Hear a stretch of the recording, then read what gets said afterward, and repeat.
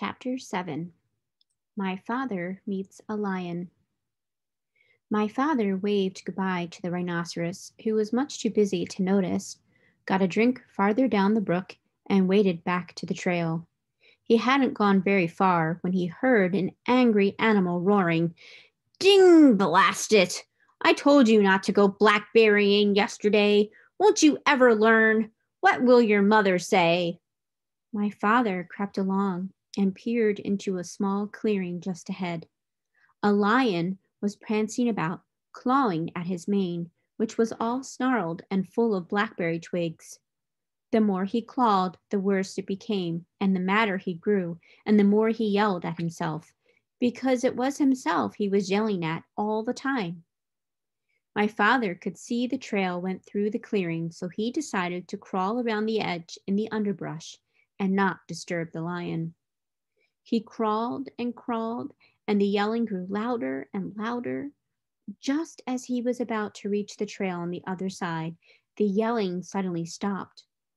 My father looked around and saw the lion glaring at him. The lion charged and skidded to a stop a few inches away.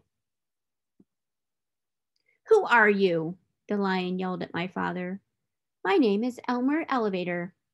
"Where do you think you are going?" "I'm going home," said my father. "That's what you think," said the lion. "Ordinarily, I'd save you for afternoon tea, but I happen to be upset enough and hungry enough to eat you right now." And he picked up my father in his front paws to feel how fat he was. My father said, "Oh, please, lion, before you eat me, tell me why you are so particularly upset today." "It's my mane," said the lion, as he was figuring how many bites a little boy would make. "You see what a dreadful mess it is, and I don't seem to be able to do anything about it. My mother is coming over on the dragon this afternoon, and if she sees me this way, I'm afraid she'll stop my allowance. She can't stand messy manes. But I'm going to eat you now, so it won't make any difference to you."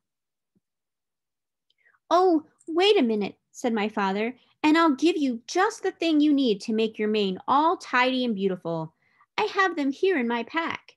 "You do?" said the lion. "Well, give them to me, and perhaps I'll save you for afternoon tea after all."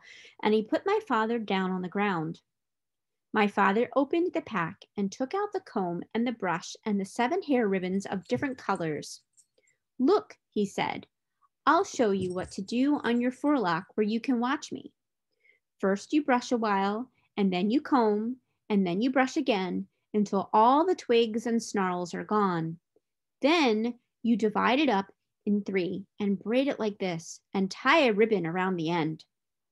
As my father was doing this, the lion watched very carefully and began to look much happier. When my father tied on the ribbon, he was all smiles.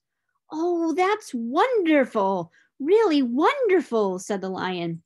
"Let me have the comb and the brush and see if I can do it."